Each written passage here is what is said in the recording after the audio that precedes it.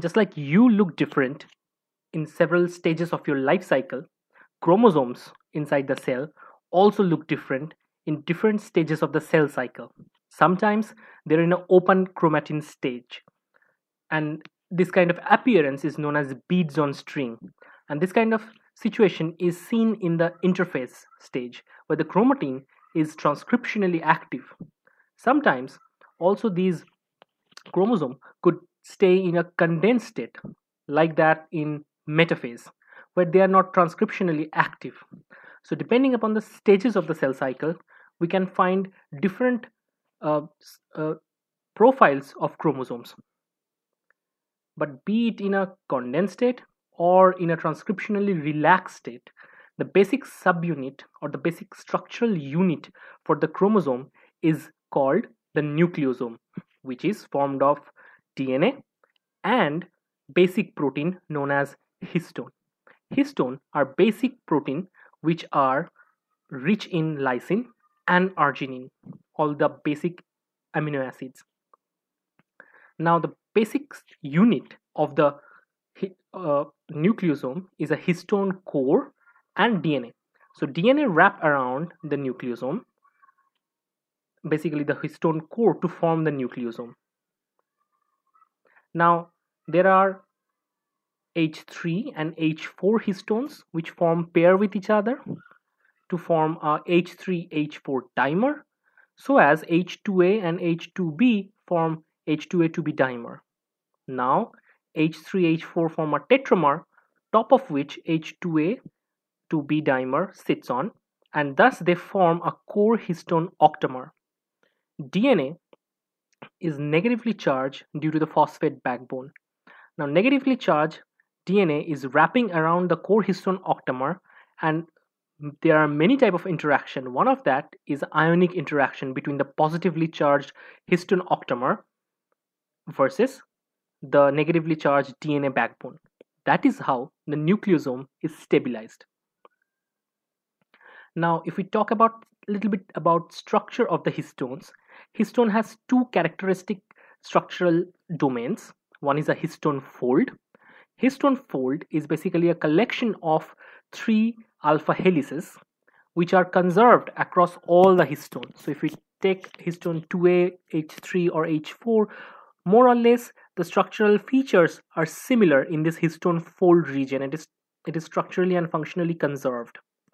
Also, it has a elongated N-terminal tail, which is also rich in lysine and arginine and several other amino acid residues. And this histone tail is hotspot for several modifications in the histone.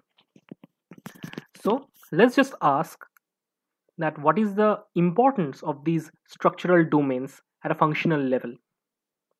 So the histone tail does not help in form condensation of the chromosome or wrapping the DNA around it, because our experiments suggest when there is a mild trypsin digestion of the nucleosome which cleaves off the N-terminal tail, the nucleosome still remains in a proper conformation.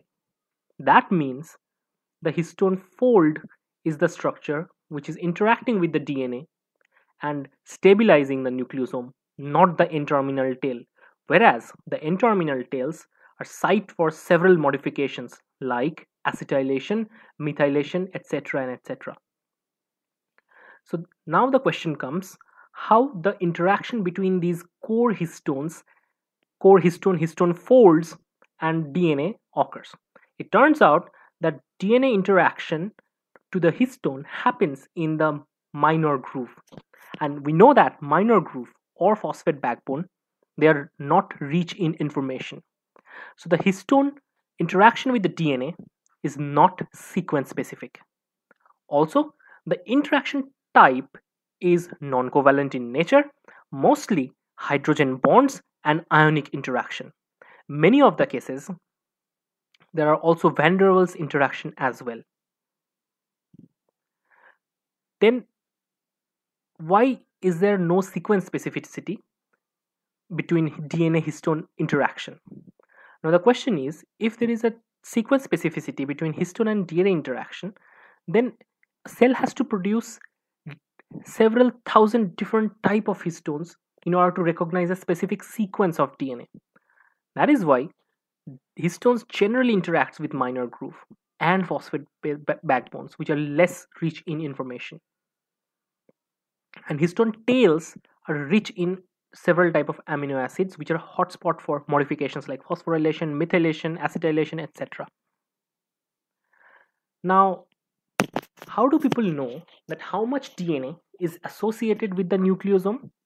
Now we know that 200 base pair of DNA roughly is associated with the nucleosome.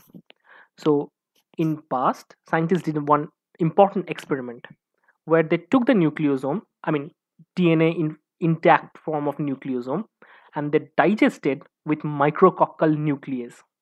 As a result, they checked the bands, the DNA attached with those complexes, they check the bands. They always get a band roughly for a long time digestion or a harsh digestion, they always get a band around 200 base pairs. And for a mild digestion, they either get a 200 base pair band or something which is corresponding to a multiple of that. That tells us that nucleosome associated DNA is roughly 200 base pair in size. Now, we talked about several core histones. Apart from core histones, there are linker histones, which is histone H1. Now, linker histone interacts with each other and help in compaction.